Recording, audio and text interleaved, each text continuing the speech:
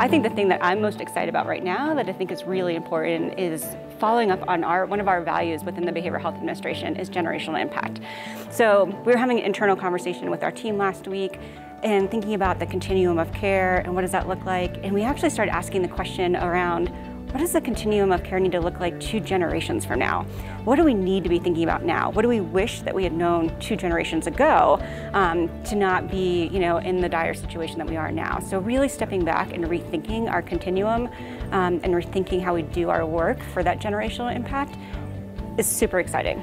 I think the most important thing, even for us today being at this conference, is really making sure that we're connecting with our partners and listening and hearing what they're observing, hearing where they think we need to address some of the emerging needs that are coming out in the communities, and working together on solutions. And so really having those conversations, this conference is a great opportunity for us to be able to do that.